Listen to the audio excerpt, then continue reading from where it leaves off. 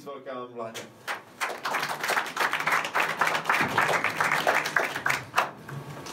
Okay, well, first of all, I have to say that I lied to Johnny because we at Seznam use Amazon Web Services as well. But we just experiment with that, and we don't use it very frequently. But it was just a remark. Okay, so I will tell you something about A/B testing. I just saw just one guy from marketing, but do you do any A/B testing? How many of you? Okay. Okay, that's perfect, because I just this is not a talk for the A/B testing professionals. This is, let's say, more. This is talk with my experience with A/B testing, and most of the ideas are stolen from a tutorial in a SIGIR 2017 conference. So I really recommend to go through this tutorial, because it's free, it's online, and I have a URL in these slides. And I guess these slides will be published, right? Oh, right, super. So yes. It was like a one day tutorial. Now I have, I don't know, 18 minutes, so it's not possible to shrink everything. So I will just focus on things that are for me interesting, and hopefully it will be useful for also. So what is A/B testing? Okay, as I said, most of the content I stole from somewhere. So, and I'm always try to cite the source. So this is a picture from Optimizely. Basically, you have two versions of your, for example, web page. One with a red button, one with green button, and you would like to know which version is better. Of course, you can do some scientific or you could measure it with some knowledge, but you could also measure it on your users. And in my opinion, well, this is the most effective way how to measure things and how to well know if your product actually works. So you have two versions, and you basically observe the interactions of the interactions between user and your system, and with these interactions you do some calculations, and these calculations tell you basically which system is better. So that's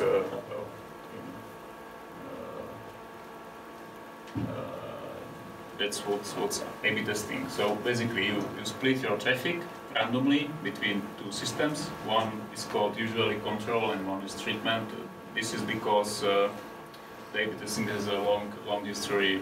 Well, I won't talk about it much, but it's from medicine, and usually you would like to know which medicine actually works. So control, treatment, and you observe the interactions to collect some metrics, for example, clicks, CTRs, clicks-through rate. You measure how many users actually stop using your product because the red buttons are ugly, and so on. And then you analyze these metrics.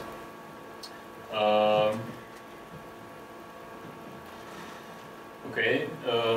These A/B tests are called differently in some scientific papers. They are called flights in Microsoft papers, 1% test in Google, bucket test in Yahoo, field test by Facebook. Sorry, it's just it's under this. Not sure why. Okay. Anyway, so there are many many names for the same thing. Okay. So why would you do that?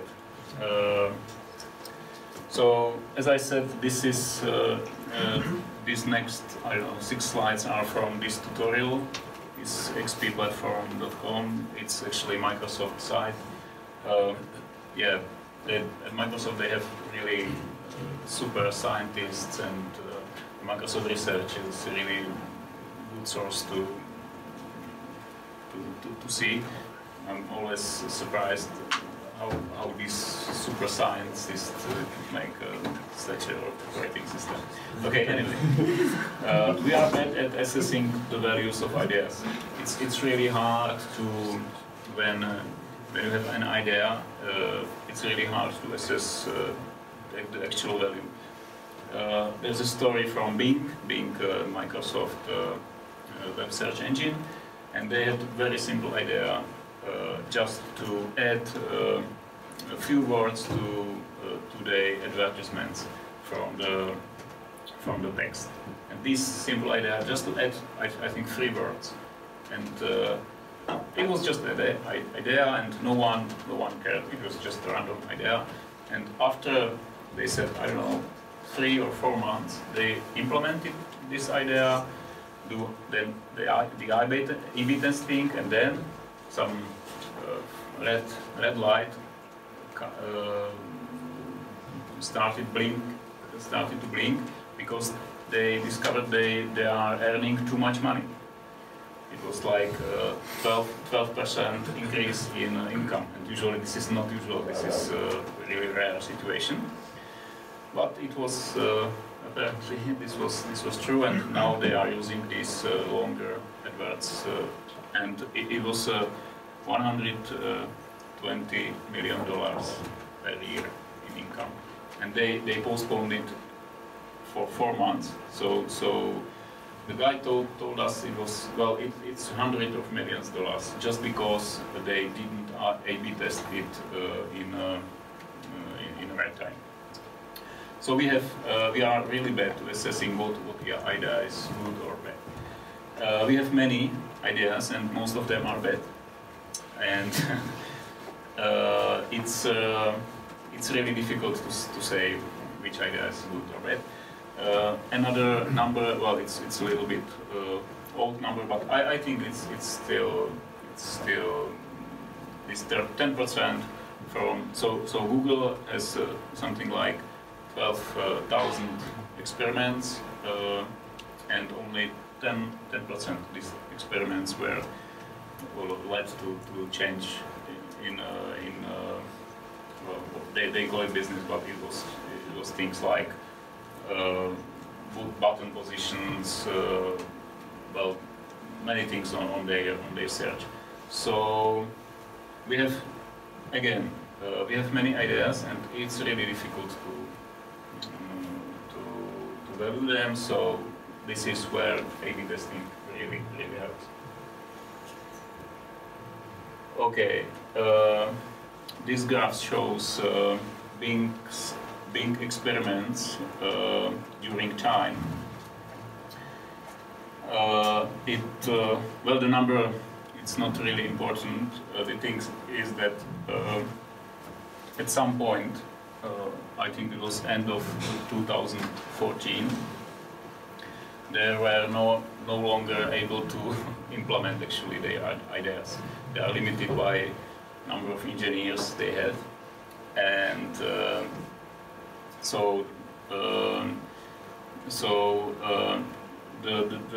number, the y-axis is number of tests, and the x is time. So they do a lot of A/B testing each week. This is A/B test per week, and now they have like 400 tests per week. So they test a lot, and it really it's really important for a business like Bing web search. So this is the experience for Microsoft, and okay, yeah, this is different numbers. So from this year they run something like 1,000 experiments every month, and they run 15 experiments in parallel, which seems to be a silly idea because then you don't know what you are testing, but it's possible to do that. Interesting thing is that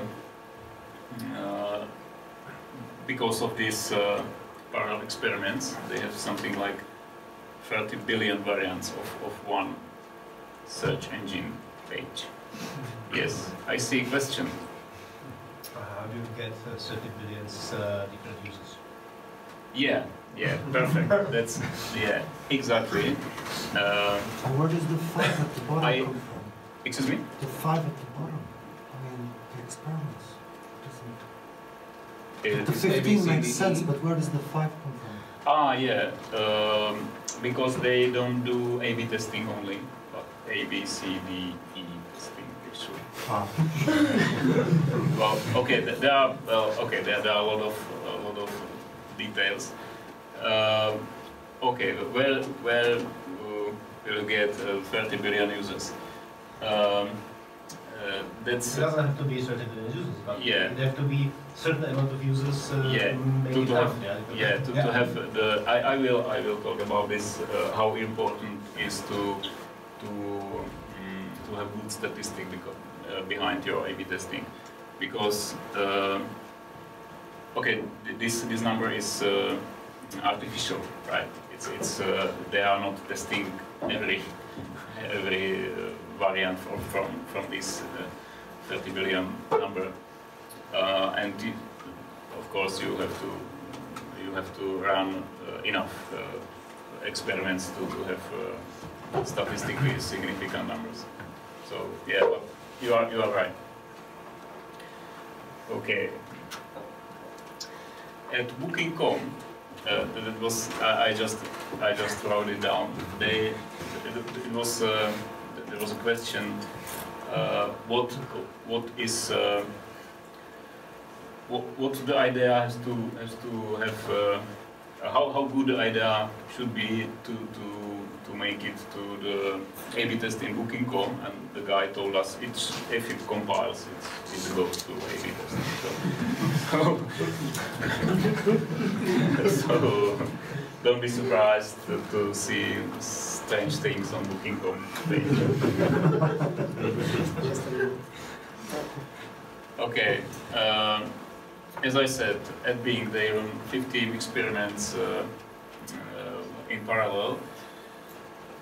You could run these experiments one by one, but this is really slow. And even if you are Bing, you have millions of users.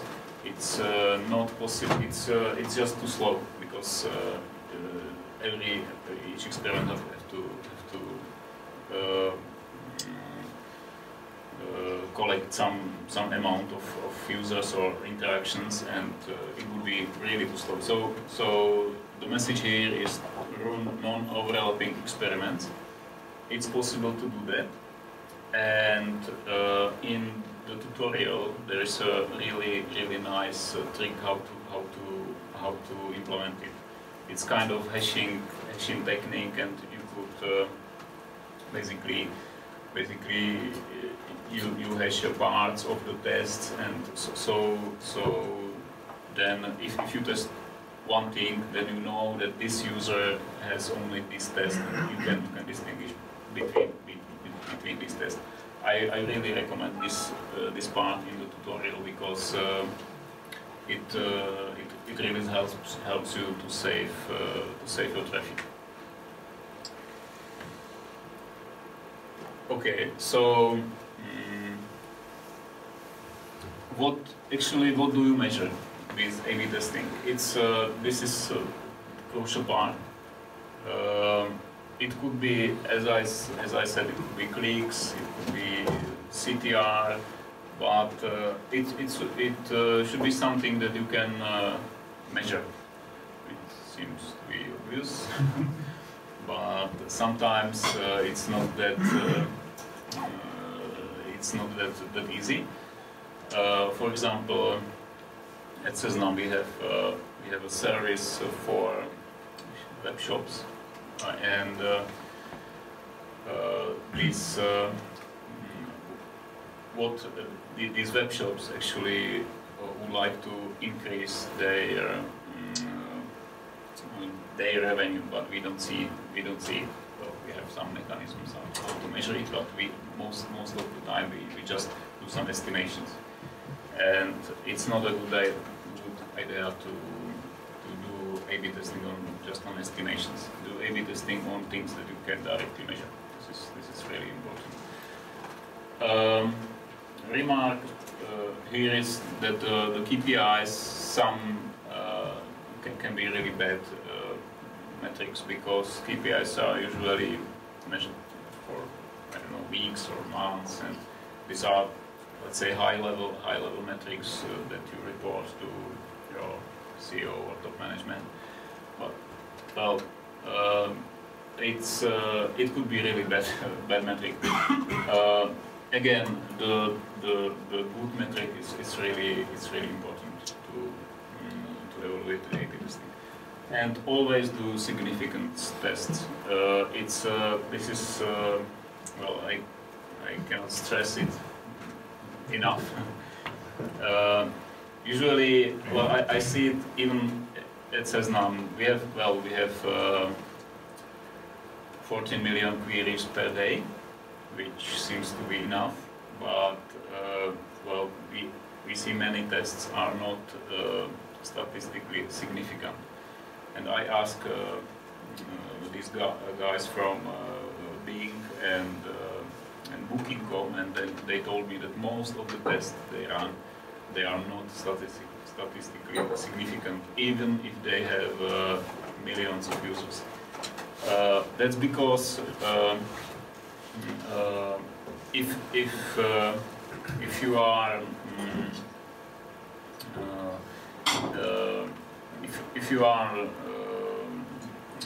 looking for a really small change, for example, in your clicks on your adverts or things like that, then you have to have really a lot of data. Okay, so these were experience from Bing and Booking, and I just show you some in a little detail how we do A/B testing in Seznam web search. We don't test this, we call it 50-50. It means that you show the red apple or green apple and measure how user interact with the apple, and it's really difficult. Just on staring at someone and well, if just to say, okay, we have the red one, the red version, and it has more clicks, but these clicks were slower, and so it's really difficult for a general web search.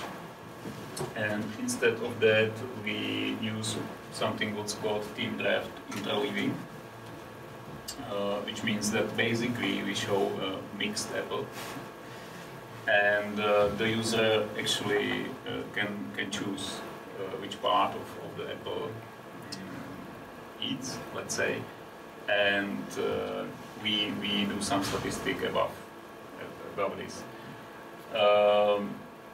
I know that this is difficult to imagine, so I have stolen another slide from Yandex.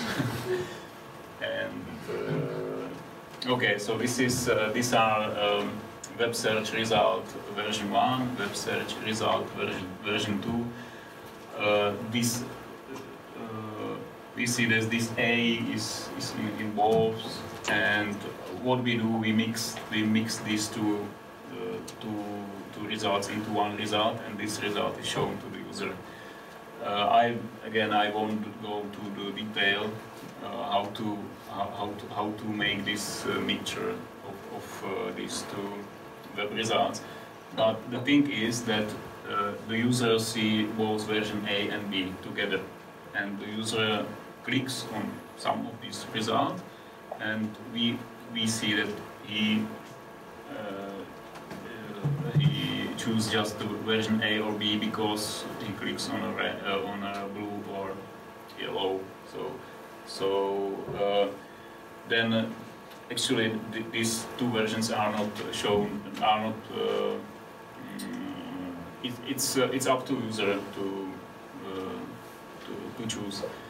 Well, okay. The magic here is how to make this mixture, because usually the top results are more clicked, so you have to do this in a clever way to have the right numbers there.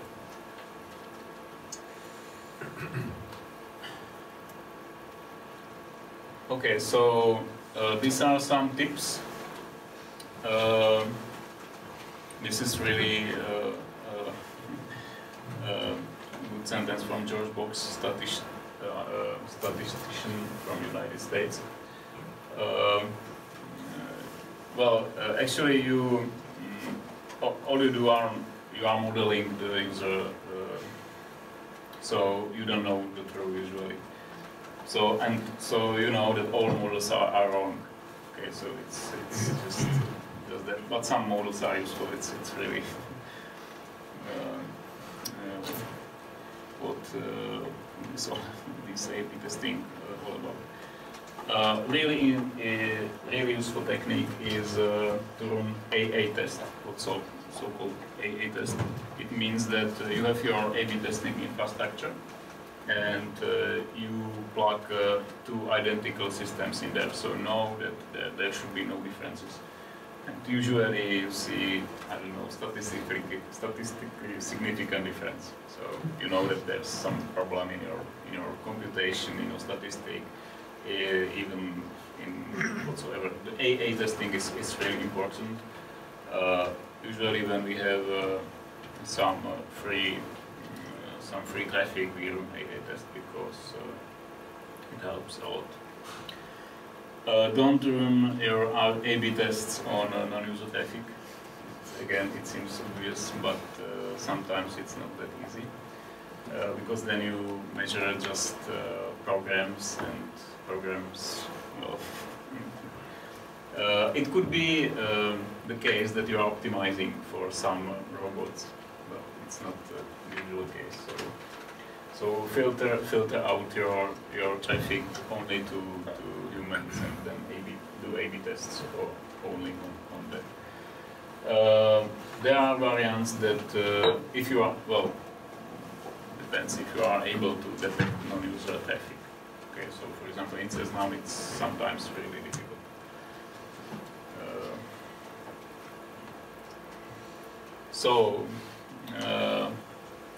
Experiment on humans. It really works. Be really skeptic if some of your test reports a huge increase on revenue or something. Well, usually it's an error in your statistic or in your program. Prevent interaction of tests. That's really important one. It's possible to do tests in parallel, but you have to know what you are doing, and do significance tests, confidence interval, and effect size, because without it you can just flip a coin and it will be the same.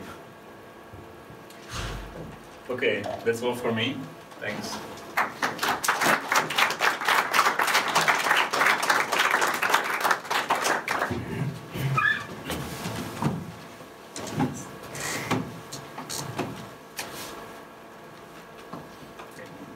Question, just to have a clear idea, what is, for example, distinction between the blue and the yellow ones? Is it like visual distinctions between the... Okay, sorry, I was just too quick, I know. Okay, you have let's say two web search engines. So these are results from, I don't know, Yandex. These are results from Bing. This is not And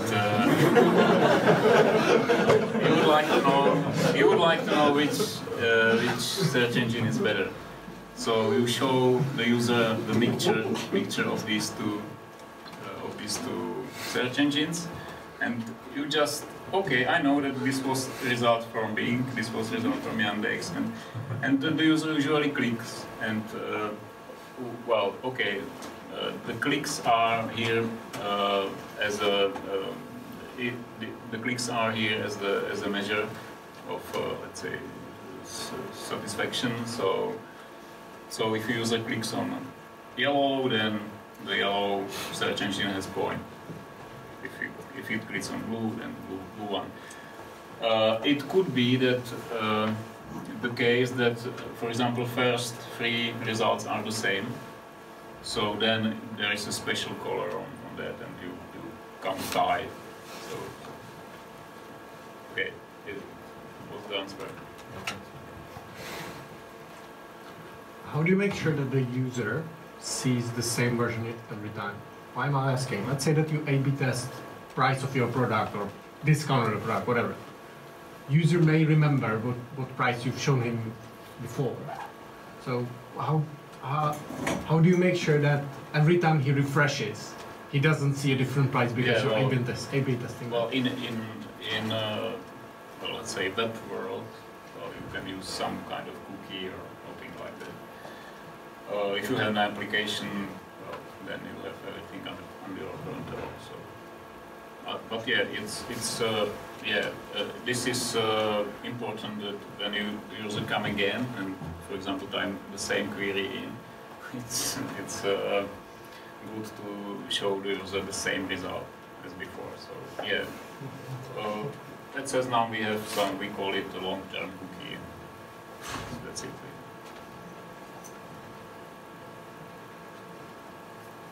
It means that you have to use some personal information about your.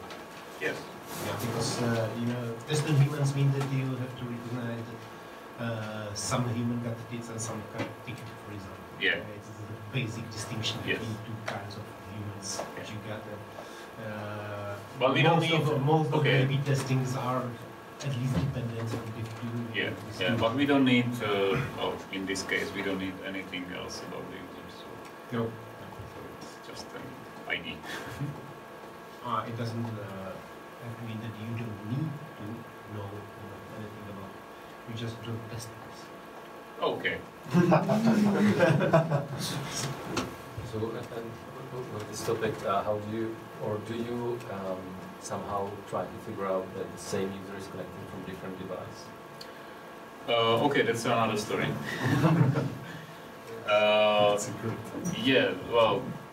But that's another story. We don't usually A/B testing. We would do A/B tests on. It's too complicated, I think, to do an A/B test that would require a user from multiple devices. It would be possible, but.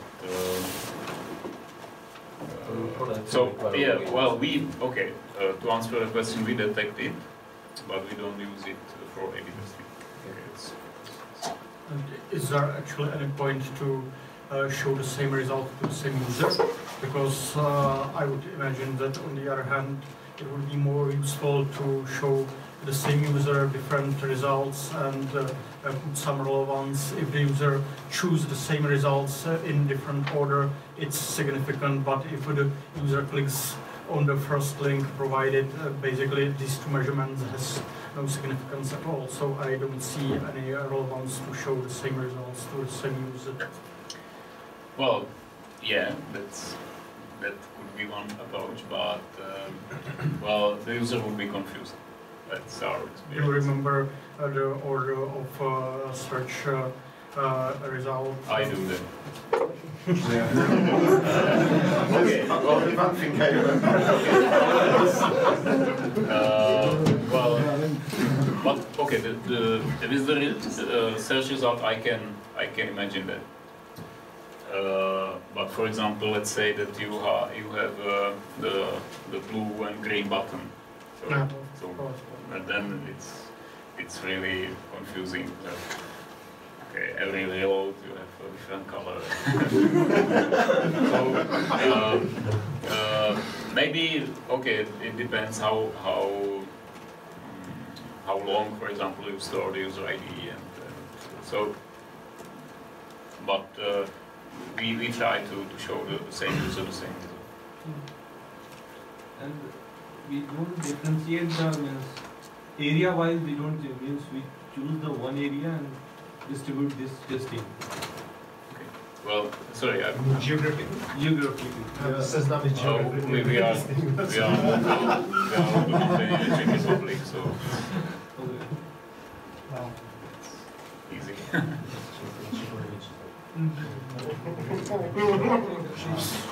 Do you have some surprising results from the testing? Something what you really didn't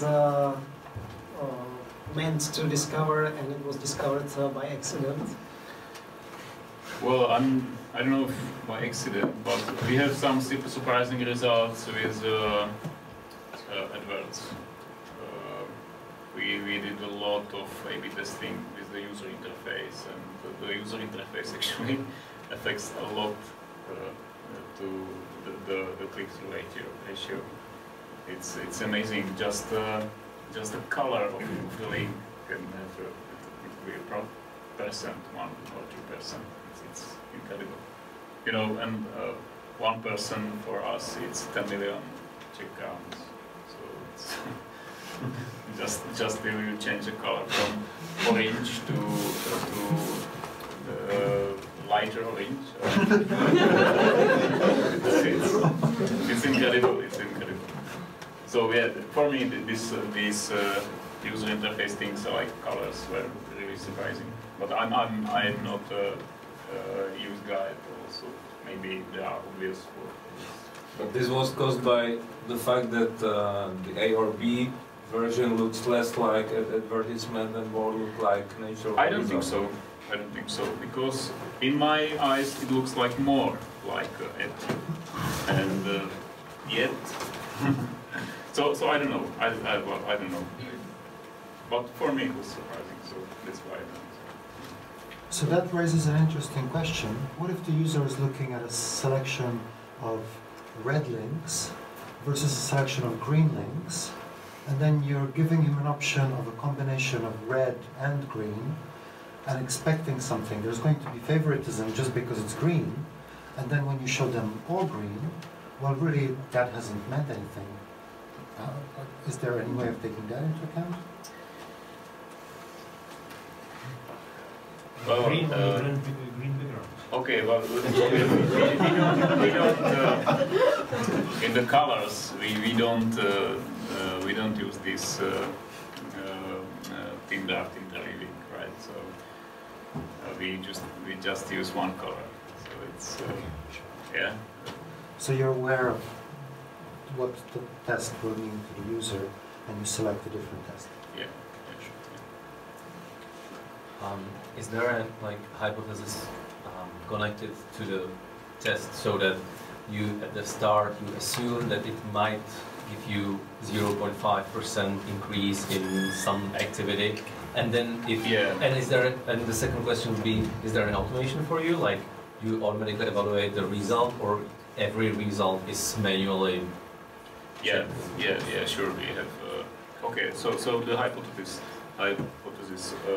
The basic hypothesis here is so-called null hypothesis, which is that both systems are the same.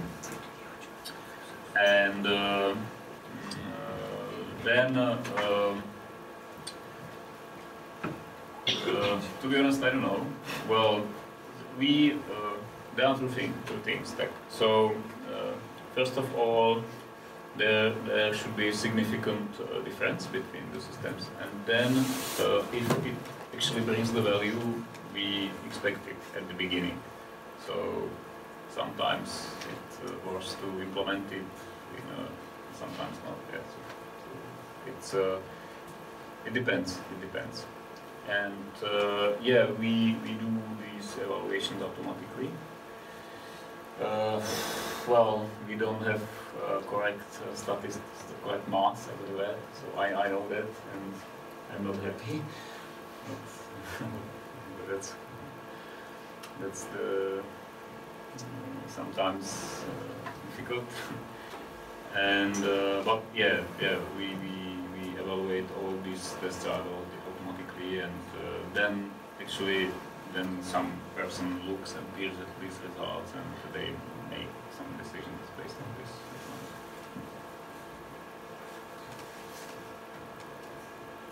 Are you reusing the data from one test somewhere in the future? So if I did one A/B testing, is there a chance to really store those data such that I can use it in some future experiments? Does it make well, sense? Yeah, we have for our web search we have logs, so we have all these data in our logs.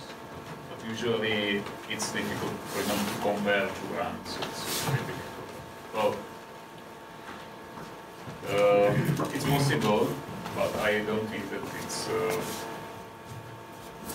statistically correct. So but yeah, we have the data. We have the logs, and we can recompute the values.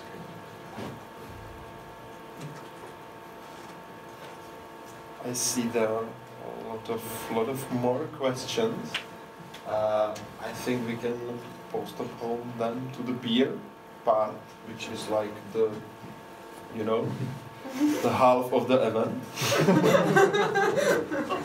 And I really thank you very much for your.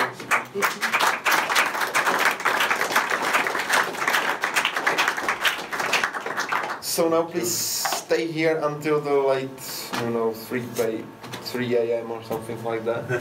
And as far as we can go, thanks to the lady up there. And enjoy the beer and rest of the evening. And I will be here with you and most probably too, and other speakers too. So enjoy it. And the next session, as I said before, will be in January, February. Okay, so thank you.